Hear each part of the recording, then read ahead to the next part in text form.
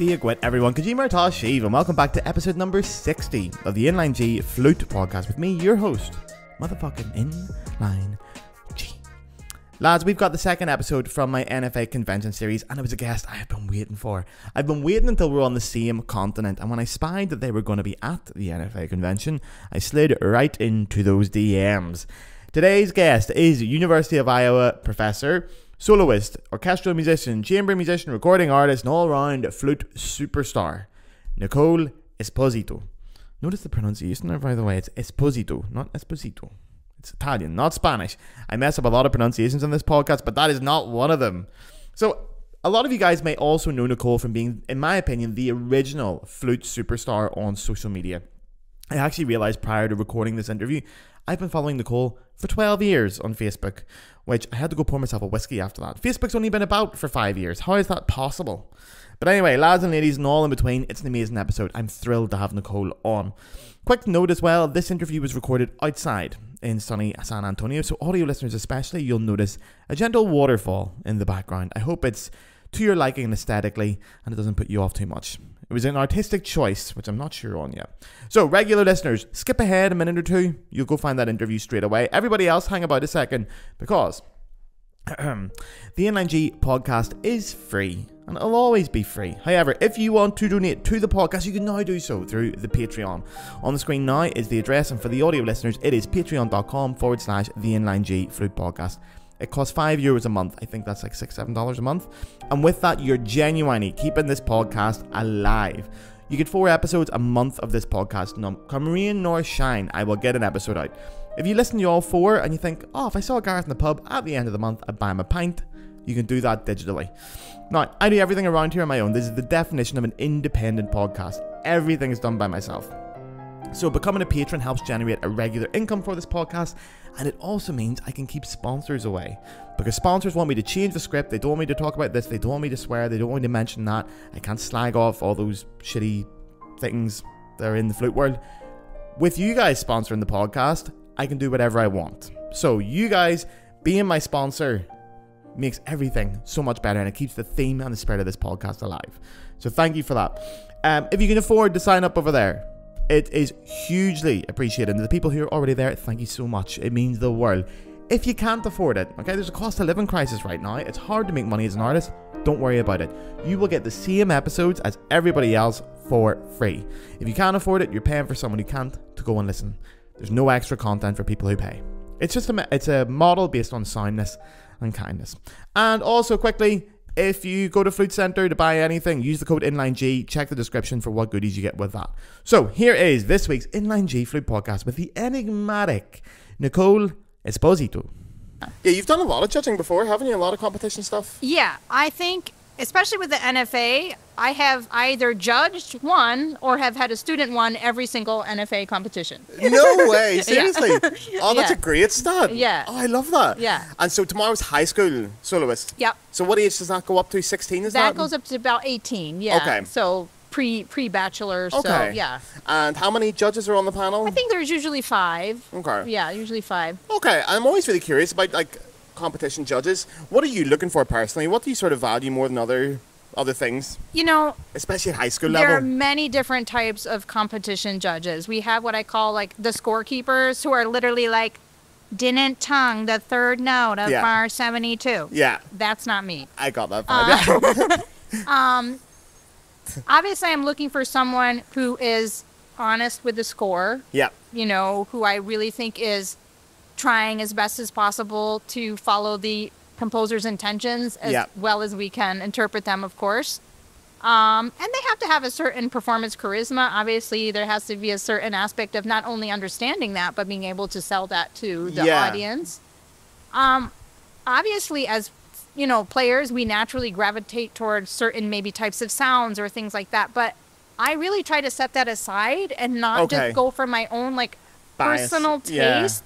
We all are going to be biased to some degree. It's impossible to not be, you know, subjective. However, what I'm really looking for is someone who also plays consistent inside their own level. Okay. If you can understand what I mean. So there might be varying levels in a competition where someone might actually demonstrate that they have the ability to play at an extremely high level, but not give a consistent performance inside their level. But there might be someone who overall maybe is not quite as equipped, but really gives a fantastic performance inside their own level of playing. I might actually gravitate towards that second person. Yeah, because there's a bit more of a coherency there and an identity. Yeah, because it's really what happened. A competition is what happened on that day. On the day, yeah. And it's not necessarily about, like, potential. You know, where that might be, like, if I'm auditioning someone for my university, I'm looking more for potential because you're, you know, it's over a long period of time. Yeah. The competition is more about really what happened. One day, And I absolutely believe that there needs to be a first prize winner every single time. Oh, thank goodness for that. Do they have split prizes at NFA as well? It's not typical, but I have seen it before where they have maybe not given a first prize and given 2 seconds. And, like, if I'm on that jury, I'm going to make a big fuss about it. Let me tell you that. That's harsh. I feel like, no first prize at all. I don't know. You can give one. I'm sure you can find something to agree on to edge one person ahead of the other just for the sake of the integrity of the competition. Yeah, that to me is a jury problem. Like, the jury is negating their responsibility, and they are not able to choose. You know, it doesn't matter if you think that they're not up to the level that they should be. Yeah. That's a different story, and that could happen, and that might be the case. But of the people who are there that day, it is your job as a jury to determine who you feel is the one that played the best per the requirements. That's it. I don't think it's very complicated. But then obviously music is so subjective, and if you have 5 people on the jury, does it sort of work like majority rules then? Yeah, it kind of can be like that, you know, and I think some people, maybe it's an ego thing. I don't know. They think, well, they didn't play at the level that I played when I did. And it doesn't really matter. It has nothing to do with that. It's not about us. Yeah. I mean, we're only there because, of course, we have a certain amount of expertise to be able to, you know, determine if it was a quality performance or not. But in the end, you know, these people have given months, years of their life, obviously practicing, but just for this specific event. Yeah. And preparing 2, 3, 4 rounds. I think it's disrespectful to them to not give a first prize. I totally agree, yeah. Yeah, I totally agree. And do you look for anything like specific for high school level? Because obviously that's a totally different ballgame. Yeah, it is. Young. But you know what? Honestly, like, the level is so high these days. They all come in performing everything from memory. And, you know, I think the last time I judged the high school now was over 10 years ago, and the commission piece that year was actually on Greg Patillo's beatbox. Oh yeah, piece. Which is not a piece of standard rap. Yeah, and you know, average high school kid is not going to be knowing how to, like, beatbox that well. No. I mean, they might know some basics, but being a master beatboxer, and you kind of have to be. And, like, I was so impressed, like, because you only get you get a couple of months. And it's one thing to learn a piece over a couple months. That's okay. That's fine. But, like, to have to learn a new skill like that and be able to do it very effectively, and you know, and everyone did amazingly well. So, you know, I'm usually very, very impressed with the high school level.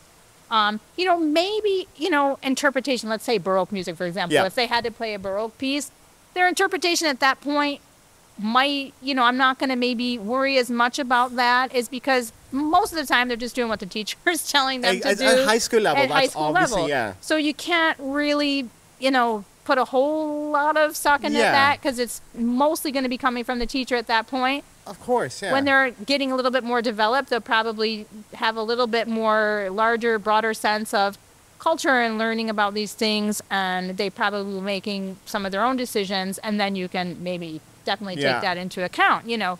But maybe that's where I might be a little bit more, let's say, give a little bit more wiggle room. Yeah, I think that's fair. Yeah, I am shocked, to be fair, when I see the level of some of these high school kids playing. I'm like, at 16 years of age, and not just the level of the playing, the confidence on stage. Yeah. Think back when I was 16, I could have maybe faked confidence, but I didn't actually have confidence. These kids, you see them coming in, even the way they hold themselves in the building, you're like, wow, you're like little artists already at 16 years of age. Yeah, it's you know, it's fascinating to see as a teacher. Obviously, I'm constantly interacting with young people and seeing, you know, how things are changing over time too.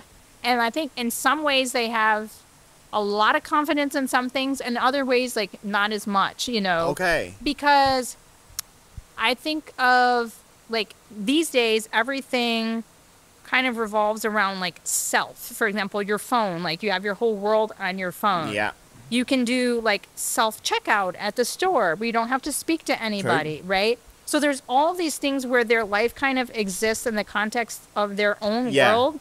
And I think the way you gain basic confidence as a human being is how you interact with other people. And I think that with some things, interesting, they are really confident with, but with others, they're not, because like the way their life has been set up for them through various things creates a kind of a sense of insecurity, or if they haven't experienced something already, then they kind of almost freak out, like, oh God, what do I do? You know, like kind of a lesser ability to like maybe react quickly. So yeah, because you've been teaching at the University of Iowa for what? How long have you been teaching there? Well, I'm going to be starting my 18th year Congratulations. This year. Thank you. Yeah. So what changed? Like, because obviously you're getting these kids. They are kids of that age still. They're very young when they come in. Have you seen different challenges over the 18 years? Oh, absolutely. Socially, I mean, not just in terms of flute playing. Absolutely. I think it's what I just kind of mentioned. Yeah. I think that certainly the pandemic didn't help, you know, going through all that. I kind of forget about that sometimes. I know. But that's like the biggest thing I think is, you know, there's a lot of talk these days about, you know, emotional issues, or we could talk about anxiety, depression, which are very serious topics, and they should be taken seriously. But I think through social media, there's so much about that kind of thing that young people think maybe they have like a bigger issue with something, and they don't realize that they're just having like basic human emotions. Yeah, that's true. It's like go up and go down. So like navigating that, I feel like has been a little bit more challenging, because you want to treat these issues very seriously if students are experiencing hard times, but also kind of give them a perspective like, well, that's your role as an educator. So it's a tricky balance. That's I think what's the hard part about it is finding a balance to be like, okay, you're overdoing it a little bit with that right now, and then, you know, trying to guide them in the best way if they are experiencing a hard time. Yeah, because that'll relate directly to performing as well, because obviously performance anxiety is something we all go through at some point. But if that's masked with generalized anxiety as well, that can be a really difficult thing to navigate too. And then the Corona era, I totally forgot that Corona happened. I blanked that out of my mind. But you've got a generation of musicians who have maybe got to the really important part of their education of early university, and they're not performing for people. Yep. And then after 2 or 3 years, suddenly they're out there and they haven't developed these skills, which are so important, I think. Did you find it difficult to teach during Corona? Yeah, I mean, look, this is what I thought about COVID. And I know a lot of people had a bad time during COVID, especially for musicians, so I don't want to romanticize it. Yeah. I had a great time. Oh, me too, yeah. Because for me, I'm not a rules person. I don't really care what people say you're supposed to do. I'm going to do what I think is best to do. And what I saw during COVID was an opportunity to do something different, do things in a different way. Okay. So at the university, I was very lucky. We have amazing facilities. We had a flood years ago and knocked out our building, and then we got like beautiful new building. So we had the opportunity to teach in person in our large concert halls. Okay. This is like a dream come true, to actually be able to teach students how to play in the spaces that they're going to perform in, instead of a tiny little room, which we don't perform in, right? Of course, yeah. So we got to use our major concert hall in the School of Music, and then we have an additional performing arts center that's a 2,500 seat auditorium, and I got to teach master classes in there. On the regular then, yeah. On the big stage. So, you know, I thought it was great. And then we did our Zoom lessons and had what everybody did, but it was kind of like we were able to do a sort of hybrid. And so, you know, I tried to utilize the resources we had at that time. I'm big in utilizing the resources that you have. So, you know, I saw Big Bear Grylls, I love that. I had my students do various projects that I normally might not have them do, but I was like, why I should have had them make like video tutorials for like high school kids auditioning for our like all-state festival that we have in the U.S. I had them record with pre-recorded tracks, because that's a skill in itself, you know. Entirely, so I just try to, you know, flow with the go, as I say. Yeah. And Flow with the go. Yeah. I've never heard that before. Yeah. That is great. And is that you? Did you make that up? I don't know. I don't know if I heard it or whatever, but that is great. I've never heard that before. You know, people.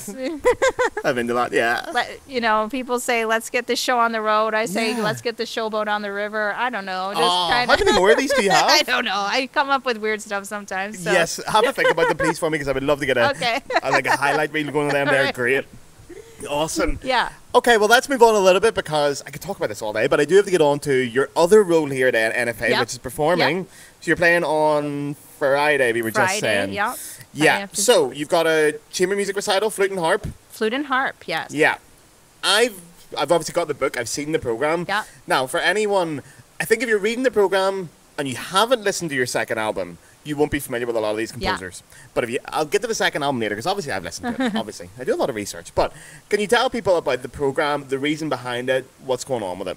Sure. So what we're playing here, I'm performing with Çağatay Akgül, who's a wonderful Turkish harpist, and sitting over there. Yeah. So the music that we're playing here is a little kind of snapshot of our second album, which is called Intersections. Yes. Çağatay being from Turkey, obviously Turkey is like, you know, cradle of civilization. It's a very, very rich area culturally and musically. And so Turkey is literally an intersection between Europe and Asia. Yep. Yeah. As a land bridge. Is that why the album's called Intersections? That's why it's called Intersections. There we are. So the music is from basically Turkey and surrounding areas. So Turkey, Bulgaria, Armenia, Azerbaijan, and the album also Turkmen Republic at the time, former Soviet Republic. So kind of this intersecting area. That is so fascinating. Yeah. Did you know much about that music before you explored the album? Actually, yes, somewhat. The Amarov 6 pieces I've played for years. Yeah, they pop up the odd time. I've seen them pop up. That's a wonderful piece. And some pieces were new, like this Adrian Shapashnikov's sonata. That's the only, actually on the album, the only original piece for flute and harp is the Shapashnikov sonata. Besides, actually, I should say, a piece was written for us, which we play here by Kamal Ganuch, which is a really lovely piece. But the Shapashnikov Sonata is pretty popular. There's several recordings of it. But it's like the only piece that the guy ever wrote, really. So it's very fascinating. And it's a beautiful piece. So, it is good music, yeah. What's the reason for bringing it to NFA? I think that people don't play a lot of music from that region generally. You know, I totally agree, we play mostly European composers, or in the U.S., obviously, we play a lot of American composers. I love folk music, so most of the music is actually based on, it's not, all of it isn't like folk music specifically, but it's all based on folk music. The Bulgarian pieces that we play, there's actually 10 pieces, we're just playing one. They have all sorts of mixed meters, you know, all the Balkan rhythms. It's crazy, that stuff. I love all that. So, love that, and just, something a little different that, you know, the last thing, that we need to hear is another, you know, Carmen Fantasy or Reinicke Sonata. I mean, we know how those go. Ooh, the controversy! The controversy! We know how those go. I mean, you won't typically generally find me playing that kind of stuff on recitals. No? No. Okay. I just think, you know, we have so much repertoire. And we do. It's not that that's not good repertoire. It's completely fine. I just feel like, why? Like, why do we continue to play that piece? It's because somebody said that was the one we should play, and everyone keeps doing the reason. it. I think there's a misconception sometimes that we play these pieces a lot because they're better, and that's not true. When you look into the socioeconomic reasons of why, it could be something as simple as, oh, well, this piece was written by a woman, so they didn't play it in the 1800s because women were second-class citizens, and now we can do it. So I think it's great to be able to do that, but I will say at the same time, I've been looking through the NFA program. There's not many classics in this year. There isn't. I mean, I think the NFA has gone away from that a little bit. And I do think there needs to be a mix because we want to have that. I mean, that's most of the time the reason why we chose to play the instrument. We heard that stuff. I think there's a place for that. It's a healthy mix, isn't it? We want to have that. It's important for young people, for students to be able to hear that. I just think, you know, for me personally, like, of course I play standards and I can play them all. And if you ask me to record, like, every standard piece tomorrow, I could do it, obviously. But I just, you know, we have enough people that are doing that, and I feel like I have the ability to be curious, which I think is important. Which is cool. And I like to share other things with people. And sometimes it works. Sometimes it works, but sometimes just seeing one performance, it can make that piece part of the standard rep. I've seen that happen over the years. I've seen pieces suddenly that maybe 10 years ago we weren't playing, and they suddenly crept up, and you're seeing them all over recital programs and things like that. Even a lot of the concertos as well. A lot of the bigger concertos that were written for violin, they're becoming nearly standard flute rep because a couple of players have done them. We're like, oh yeah, let's give that a go. Yeah, it's really cool. I want the mixture. Like, this is my first NFA, so I love seeing all the new music and discovering new things, but it's a bit like going to like a rock concert. You know, you want to hear the classics too. Totally get it. I want to hear the big hits. I totally get it. I agree. We want to hear that. I would love a wee Carmen Fantasy or something this week, or like a Reinecke Sonata or something, or a César Franck Sonata. I would love one of them. No, absolutely. And don't get me wrong, it's wonderful music, and we should play that. And like, of course, I'm teaching my students this repertoire, but what I find, like with students, for example, is if they're only playing that, I feel like they're only just comparing themselves to the like kind of iconic performances that they've heard of these pieces. This is a big issue, and it's hard for them to kind of discover who they are through the music, you know, because there's such a preconceived idea of how it should go, and there is a way that it goes, basically. But you know, when a student has to design, let's say, a program, a themed program about wind and water or something like that, and you play other pieces, they have to really think a lot about how to present that product artistically. And it's a little different than just playing something we know how it goes, you know? Also, for students these days, we were saying earlier, but it is difficult if you're playing like a Reinecke Sonata and you think, well, students these days, they go to Spotify and they type in Reinecke Sonata and they get 200 results. Yeah. And I wouldn't, if I was 16 when Spotify was that big, I would have been so overwhelmed by that. Like, I had like 2 or 3 CDs and that was it, and I stuck to them. It's kind of why I end up playing like James Galway all the time. Well, not like James, I wish I played like James Galway, but with an inspiration. But for students these days, I can find that difficult. I think it's good to be able to do something totally fresh, and you can put your stamp on it straight from the beginning, especially at that younger age, where you're sort of learning your artistry and learning your craft a little bit.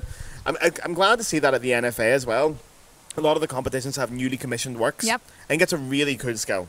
Yeah, I mean, it's the language of music, right? It's a language. So that's something I always tell my students. Like, if someone asks you if you speak more than one language, even if you don't speak another spoken language, you should always say yes, because music is a language in itself. True. So, you know, what makes it complicated is we have so many, like, basically, like, dialects inside of this language, you know?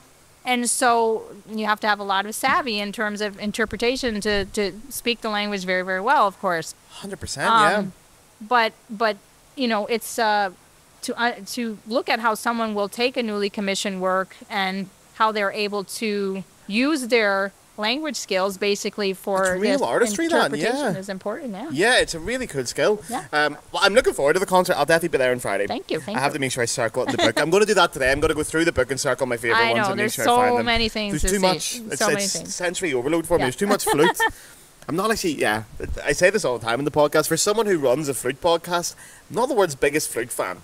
I like to get a little bit of break from flute, and I feel like the next 4 days is going to be a lot of flute. So, it's going to be a lot of flute. No, I get it. I mean, a little bit of a break from flute sometimes. I think we all live in our own little flute bubbles too, you know. And then when you come to the NFA, even just like kind of the moment you step into the hotel and you hear like 3 people playing flute in the hallway, you get this kind of weird, oh my God, what is all this? I know. That's the first thing, is we heard someone practicing. I actually came from, where was I before I came to San Antonio? Del Rio. Not that far, like 2 hours away. There was 2 people practicing flute in that hotel. Oh, wow. I'm like, oh, those guys are definitely going to the NFA. If not, I should probably knock the door and say, by the way, there's a convention 2 hours away. But straight away, I'm like, wow, this is going to be a lot of flute. I'm ready for it. I think I'm ready for it. Yeah, you gotta be ready. I didn't even bring my flute with me. I thought, really? I'm not. Yeah, because I've been traveling for 2 weeks as well. Yeah, I get it. And I didn't want to bring it to the States either. I don't know.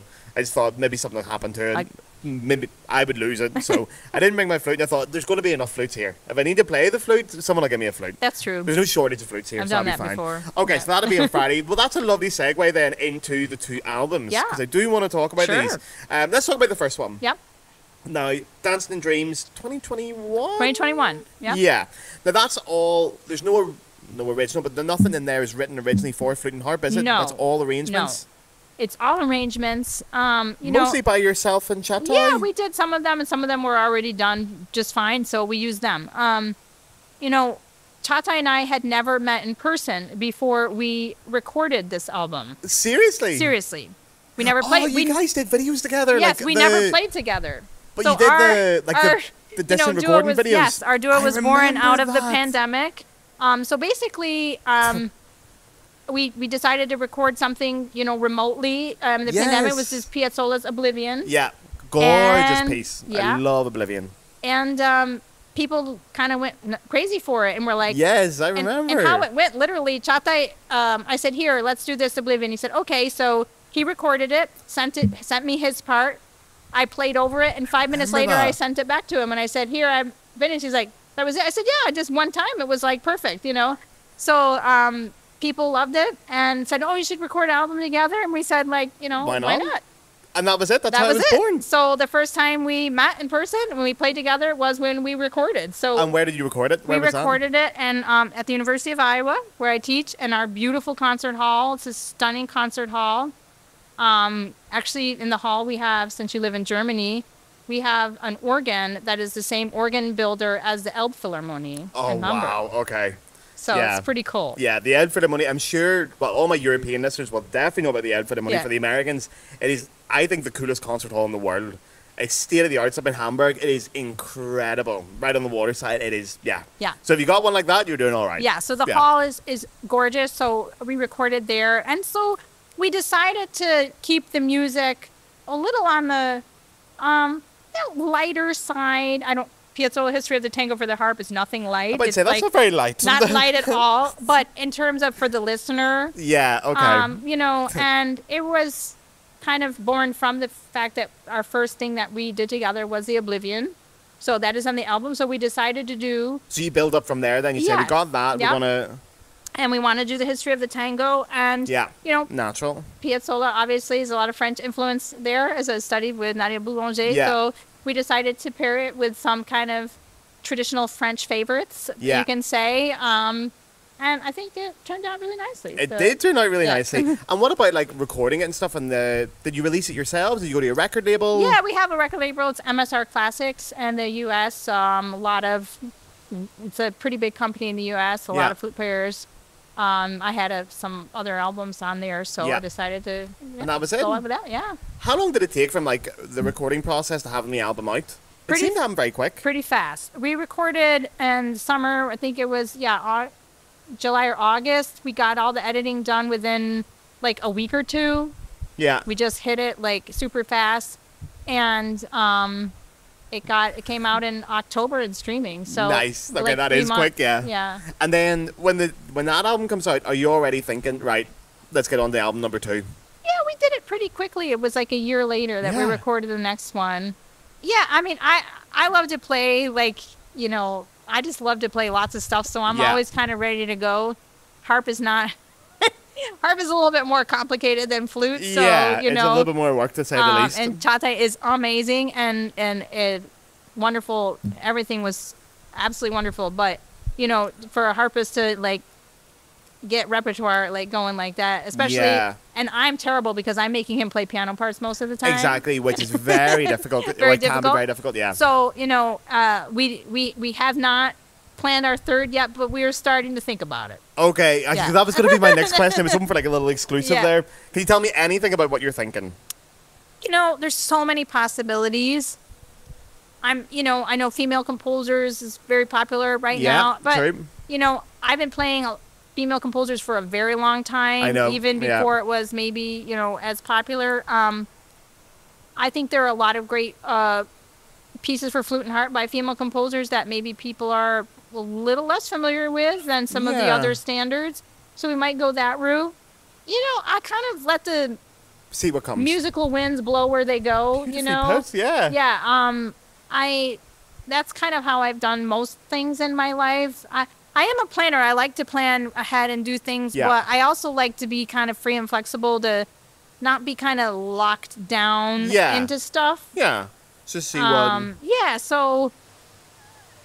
you have kind of periods where, like, the creative juices are really, really flowing, and then you have periods where you're just kind of, like, laying low in that. And I think it's important to pay attention to that and not force things. Yeah, I think it's as important a part of the creative process as the juices flowing. Yeah. I hate saying that. I don't know. There's something I know, like saying that. Gross. Yeah. Sorry about that. No, don't worry. It's my fault.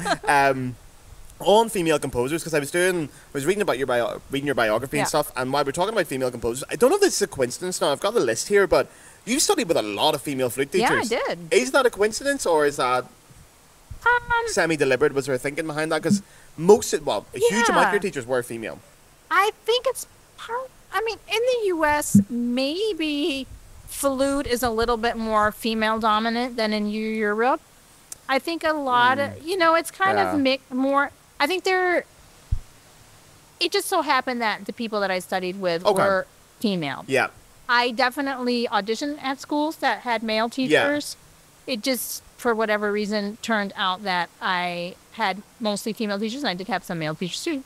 Yeah. But most of them just happened to be female. I don't think at the time I was thinking I want to study with a female or anything like that. Yeah. Yeah. Yeah, I think Europe.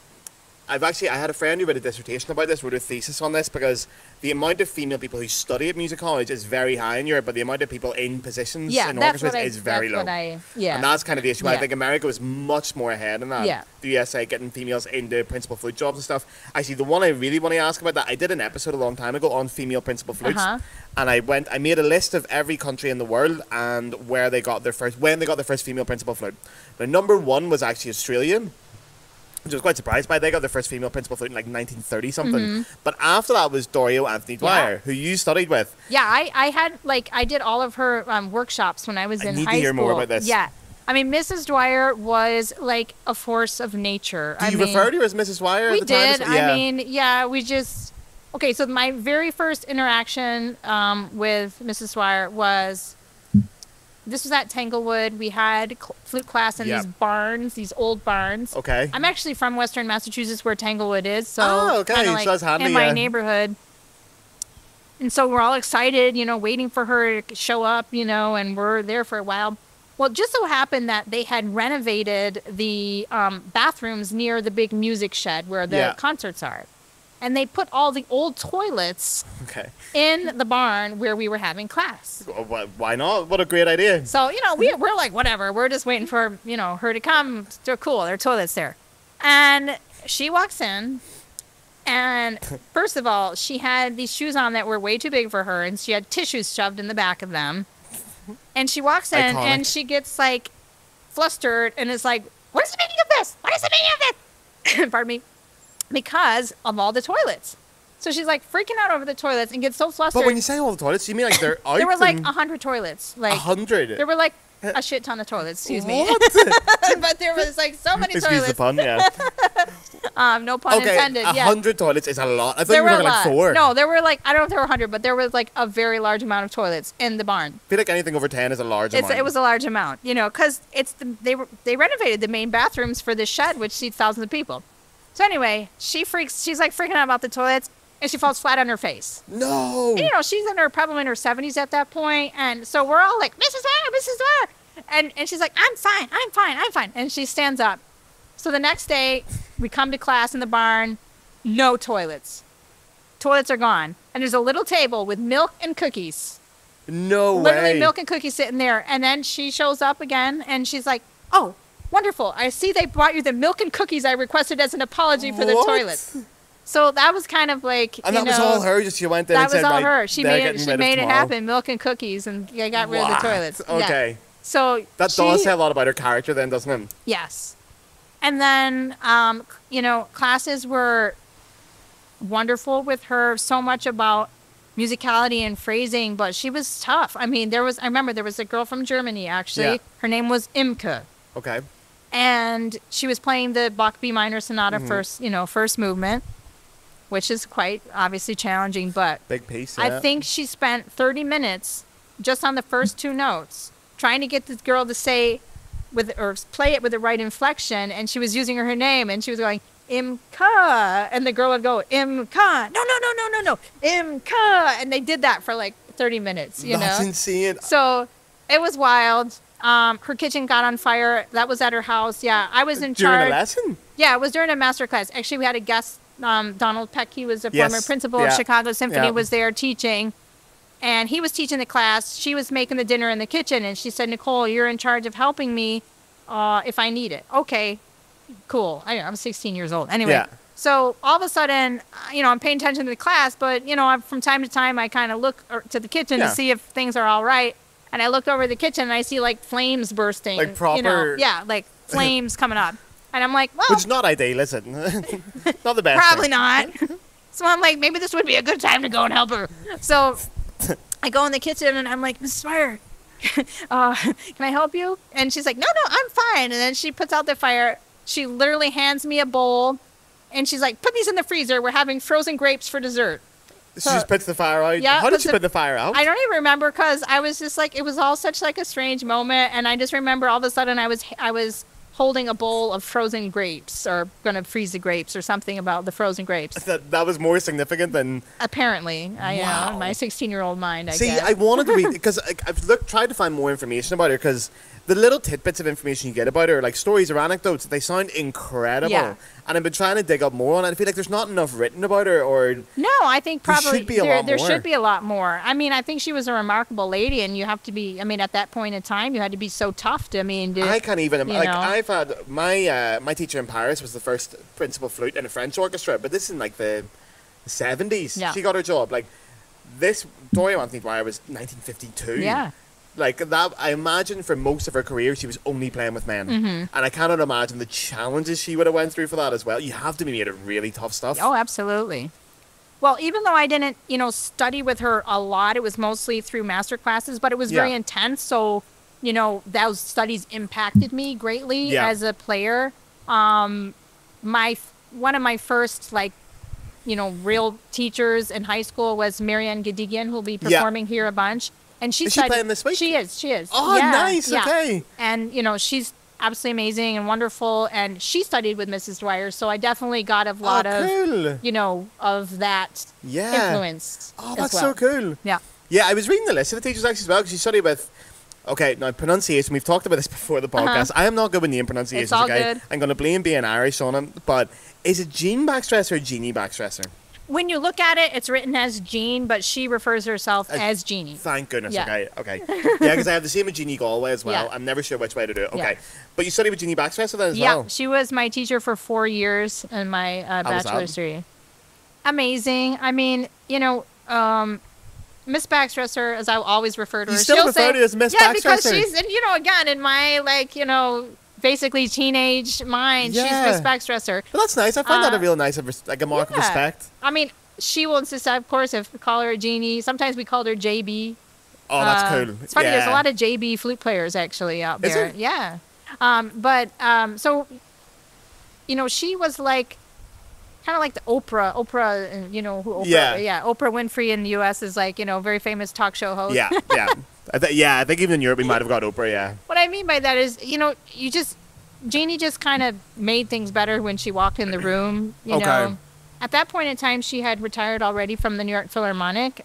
She had just retired. I actually was her first class at Carnegie Mellon University, where I studied with her. Yep, yeah. And, she was not playing as much at that point already. But even so, she would say, honey, can you find my flute in the closet? And you'd get it for her and hand it to her, and she'd take it out, and it was like a, like a choir of angels, It was just like the most beautiful sound you ever heard in your life. And you're just like, really? Anyway, so no, I mean, it was amazing. She seems incredible. Yeah, she was just, it was tough. I mean, she's the sweetest person in the world, and she was never, cross or never yelled at us or anything like that. She's so diplomatic and so nurturing, just a wonderful person and teacher. But we had to prepare 2 to 3 lessons every week, 2 to 3 new pieces every week. Okay. With piano in the lessons. So and but then she was so famous, so influential, such a major flute player. I even remember she had it was like an album. It was on Spotify as well. It was the orchestral excerpts, which she would play them and then talk about them before. And even then, listening to it when I was like 17, I was a little bit intimidated. I'm like, I can press pause at any point, but even then, she intimidated me. There's something about her. There's a gravity about her. I just feel like that's Jeannie Backstresser, Yep. No, I mean, I absolutely loved every moment of studying with her. Yeah. She will always be so iconic in my mind. I just loved it. I loved it. Yeah. Awesome. Yeah, it's so good to see how the USA is definitely far ahead of Europe in that sense with female principal flutes and stuff. There's so many great ones over here. Like Europe's getting better. There's no doubts about that, but it's still quite far behind. Yeah, that's what I meant before. I think, like in terms of why I studied with women, I think it's just we naturally in those positions have a little bit more than maybe Europe does, even though I think it's getting better in a way. Yeah, Europe's definitely getting better, but it's not caught up to the USA yet. No, it's definitely not. The next topic I have to talk about this, we were talking beforehand, social media. Yeah. Because that's where I found you first, and I was trying to work out exactly how long I'd followed you on social media, but I think it's 13 years. Which is a long time. Long time, I guess, yeah. But you were one of the very first people, one of the very first flute players I remember being active on social media, like way back when it was just Facebook essentially back then as well. When you started doing social media back then, did you have an intention of like trying to get more followers or make it part of your professional portfolio, or was it just for fun? Not really. I mean, people ask me to do talks on social media and all this stuff all the time, and usually the first thing I say is I have like 3 words that I'm allergic to. One is like brands. Oh, thank you. 2 is content. Okay, I'm going to change these questions. No, it's because content to me, it's just not content. It's not something I'm doing to like for social media. It's my life, and I feel free to share what I'm doing in my everyday life, which a lot of the time includes a lot of flute, and sometimes it doesn't have any flute at all. So, and I fight against, I think these days there's such a push to have a brand, and I get it. I understand it's something recognizable, but I kind of fight against that because I don't want to be defined by other people, number one. Okay. I don't want to be put in a box. It's an interesting spin on it, yeah. So, maybe my brand is that you can't, pin me down. Yeah. One thing. You asked me a little earlier before we were talking about piccolo. I do a lot of piccolo, but honestly, this is very honest. One of the reasons why I stopped doing as much piccolo is because I didn't want to be branded as a piccolo player. Yeah. Not because there's anything wrong with that. It's just that personally, I don't want to be defined by other people. Yeah. Because then people tend to kind of only see you in those roles, and that's part of what I do. Yeah. And so that's why I like to keep people guessing. And like, you might see me doing this one minute, and you might see me doing another thing another minute. And that's kind of maybe part of my brand, but I never saw social media. I mean, obviously I'm not dumb. Like, I know that when you use social media, it's an easy way to reach a lot of people. Yeah. And that's what we are trying to do. And it effectively as musicians is we're trying to communicate with people. So yeah, I know that social media is a wise way to communicate with people, especially with students, interacting with them as a teacher, those kind of things. This is interesting, yeah. But I never was thinking like, oh, I'm going to do this this will be really cool if I do this for Instagram. Yeah. Nope, that's just, that's my life. And sometimes I'm wacky, I do weird stuff, and I just... That maybe is the secret then, a lot of it is, most of what you see is pretty spontaneous. Just, okay. So you don't plan your posts out or anything? Or say, no. Love that. You're not going to find me with color-coded stuff and that. Nope. Yeah. That's not my jam. And if that's your jam, no, go I don't for do it. No, but I'm saying, if someone, if that's what you want to do, like, everyone's got to be sincere to themselves. Yeah, and it's becoming an art form in itself, social media as well. So if you choose to express yourself that way, that's cool as well. That's I have to ask, what was the third thing? Oh, I the third word, brand, content. Content, and there was probably I know there was another word. You've left me on the hook here. I know. I have to think of it now. Okay, you can leave the listeners on the hook as well. That's like what I'll say about it is like you got to do what's sincere to you. Yeah. And I think that's like you might see someone doing something that's very successful, but if it's sincere to them, that's great. But it might not be sincere to you. And if you try to copy that, then it might not be as successful because it's going to be sad as well. You're not going to enjoy the process. So that's what I just feel a little bad about with social media is I see certain trends and then people think, wow, that was really successful, so I'm going to do that too. Yeah. And in general, I think those kind of things, even like I call it hero worship, when we have like a favorite of something, like a favorite flutist. Yeah. I find that that's one of the biggest limiters of like creativity and curiosity, you know? Yeah, interesting. So I think people should do what's most sincere to them. Yeah. And that can mean many different things. You don't have to be defined in one specific way. I totally agree. And yeah, again, it's like any other. It's like being a musician. You have to do it. Yeah. Self-expression is a really important tool of social media. But I am curious, do your students, do they ask you about social media? Do they ask you for advice on it? Because when you're sitting with someone who's got a lot of followers, really. I mean, sometimes. I mean, in kind of a way, but we actually don't talk about it that much. I mean, it definitely comes up, but. Because these days, I suppose it is a genuine part of young musicians' professional portfolios to have it. And I think if you have a teacher that's quite successful at it, it must be tempting to say, well, what do you think about this? Well, of course, and if they ask me, I tell them, we talk about it, but it's not like a major thing. And I think a lot of people might think that, the funny thing that people maybe don't know about me is they see me all over the place on social media, but I'm actually kind of like, I'm not introverted, but I'm not social.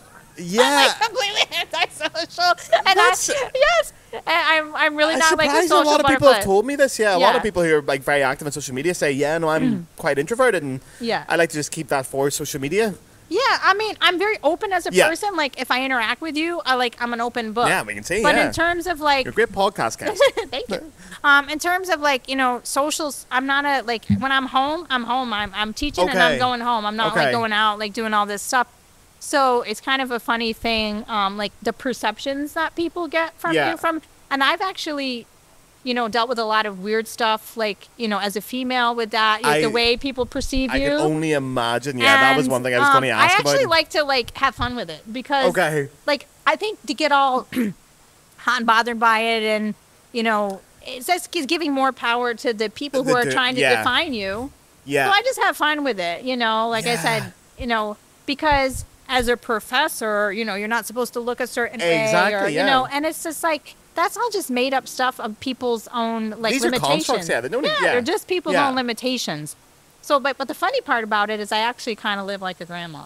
Okay. Yeah, because you look like you live a real rock and roll lifestyle on social media. I really don't. I mean, I have fun in my life. I enjoy my life. Absolutely. But that's super interesting. It's not. And over the 13 years then, have you seen different challenges come up on social media, or have you seen it change much? Because I sort of feel like 13 years ago it was quite lighthearted. Yeah. While these days it can be very intense. I will say that for example, if we know that, 15 years ago, to be able to hear a live performance of a complete piece, like to have access like of that, something like pretty cool, pretty special. Nowadays, people don't want that. They want 15 seconds. They want, max. They want a real minute, 30 second, So I think the attention span thing is a little tricky to navigate because... I think so too, yeah. Everything can look great in 15 seconds. Yeah, exactly. So really presenting like real quality, like on social media can be a challenge because... everyone can, find a 15-second. I would hope sometimes. That they can find 15 seconds that they sound good on, right? So maddening. I think that's kind of a weird, what we've kind of moved into, It feels like that a bit, yeah. Like, because I do this podcast and I do an episode every week. Some of them are guests, some of them are solo episodes, but they're about an hour long. Solo ones are maybe like 40 minutes. They're well researched, they go very in-depth and stuff. And I do all that and I get X amount of streams, and then I see somebody does like a 20-second clip of them playing the Godfather theme with 2 million views, and I'm going, man, for fuck's sake, like, I worked so hard on that. But social media is going that way, I suppose. Yeah, I mean, that's the down part about it. I think, like, that's what I'm saying, like, just to go with it, whatever's trendy or, like, what's going to get a lot of views. You will not find me doing that. Yeah. I don't really give a hoot. I agree with that. I don't give a flying, you know what, if it gets views or not. I care, does it align with my ideals? Do I feel good as a person about putting this out there? Exactly. And if people look at it, great. If they don't look at it, I have the same attitude, yeah. There's always going to be the next so-and-so, whoever, young, popular, it's always going to be there. But for those 4 or 5 people in the world that might give a crap what I think. It's fun though, isn't it? Yeah. Do you get people coming up to you at NFA and stuff and like going, oh, you're the Facebook one, I've seen your video. Yeah, there's a lot of that. Do you feel a bit like a celebrity sometimes?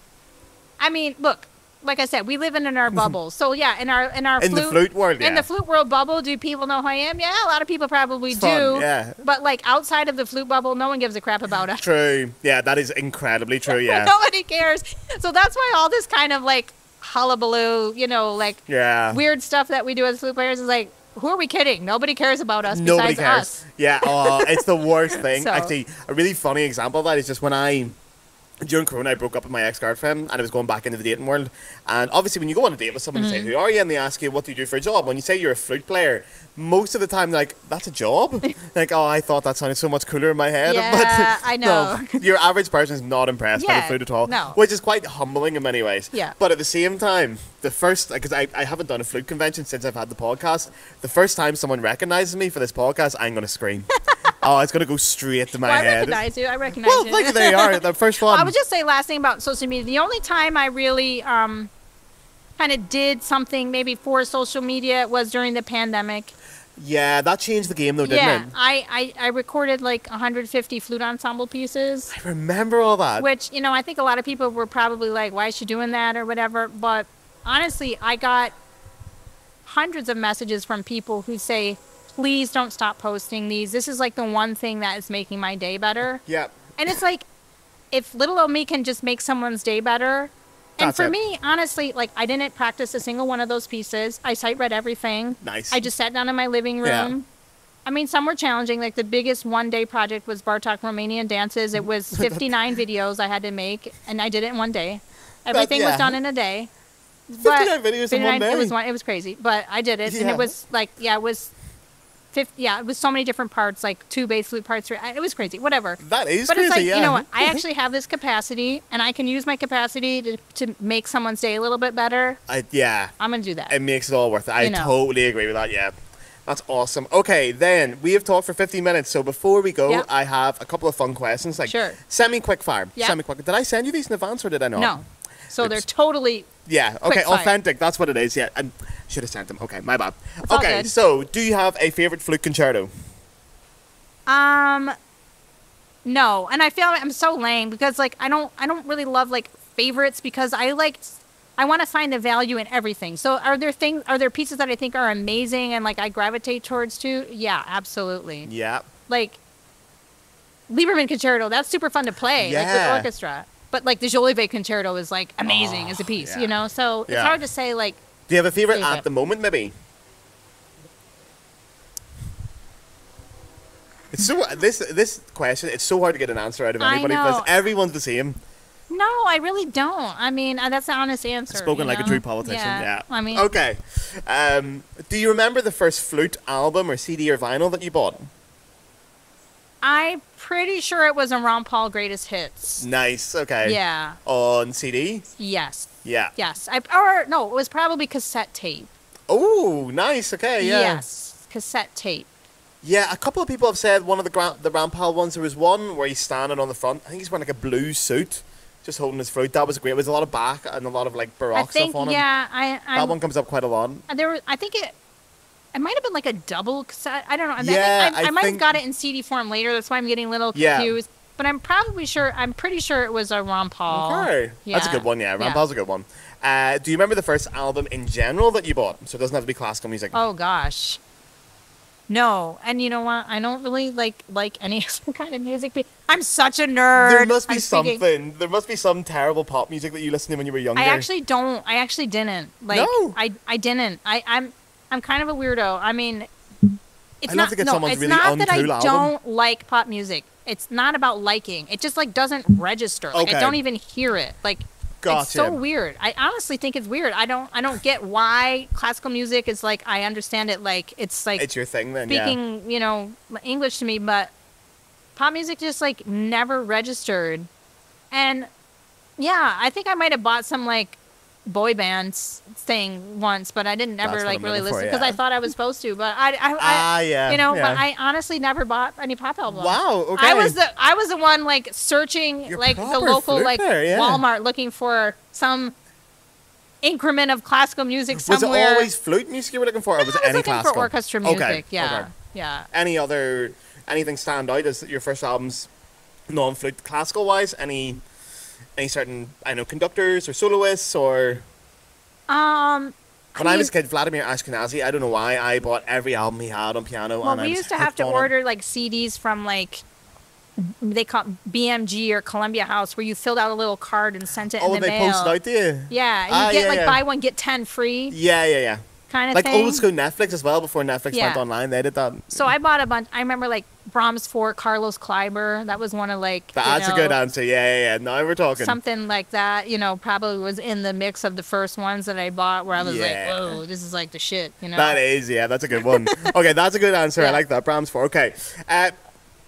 Sorry, excuse me. Got to get that Dr. Pepper working. Okay. The worst thing is, I've been here for 3 weeks, and the air conditioning in America kills my throat. Yeah. And I've been dreading the podcast because every time I laugh, my throat chokes up. And I'm like, I can't tell my guests, stop being funny, please. No, I get it. I'm there with you, But I've got the Dr. Pepper. If you could switch instruments and still be as good as you are on the flute, what would you switch to? If you would switch at all. That's a good question. You don't have to switch, but I would recommend you do. I don't know, maybe like French horn or something like that. French horn, wow. Yeah. That's the first time someone says that. I actually didn't want to play flute. I wanted to play trombone, but that was way too... I played it for 3 days. It was way too big to carry around. What was the appeal of the trombone? It's just too big to carry. But what was the appeal that you wanted to play at first? I think I liked a boy that played trombone, and I probably wanted to sit next to him. Yeah. You'd be amazed how many people give the exact same answer as that. Trombone, that's a weird one. I like that.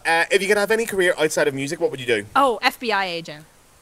Amazing answer. Yeah. That is the best answer yet. Absolutely. I want that answer. Oh, I love it. That's why, like, my students, FBI they know agent. they can get nothing past me because I am like... Oh, do you reckon you'd suit it? Yeah. I'm so observant, so I like... They're like, oh, she likes so-and-so boy. And I'm like, who? Paul? They're like, oh, my God, how'd you know that? I'm like, duh. I mean, like, the most obvious thing in the world. So, yeah, I would love that. I would love to be an investigator. That's such a good answer. Yeah. Have you ever looked in the website, the application form? You ever had a wee? No, I'm too busy playing flute, I guess. But, post flute then. Maybe. You ever hang up the flute, you can join the FBI. No, I think that would be super fun. That's a great answer. Yeah. Okay, 2 questions left. First one, if you could have a drink with any musician, alive or dead, who would it be? Oh, that's a hard one. I know, it's a really unfair one. And also, I should say language doesn't matter. But assume that you speak the same language. Yeah, I think it would probably be Poulenc. Oh, great answer. So, my birthday is July 13, 7/13, which is like the lucky number and the unlucky number. And it's funny because I see the number everywhere. Like, everywhere. Like, I buy a block of cheese and it's $7.13. And, like, I see a license plate everywhere. But the thing about Poulenc is Poulenc's life was filled with contradictions. Yeah. And that's why his music is so great, because it's so simple, but he takes, like, melancholy and then it takes to optimism. And it's, like, it's like that contradiction and that, like that double-edged sword kind of thing. 100%. So I feel like we're, like, kind of twin souls from another lifetime. And it's not about the Flute Sonata, people. Flute Sonata is fine. Is exceptional. Yeah, it's great, but like Flute Sonata is like real low on my list for Poulenc of what I love to play. He's a wonderful guy. Like, I've read so much. He seems like so much fun. First of all, seems like it was a lot of fun. I did an episode on him recently as well because he had a fascinating life. Poulenc, he went through a lot. Like, one of his best friends, the composer as well, whose name escapes me now, wrote the 5 small pieces for flute solo. French guy.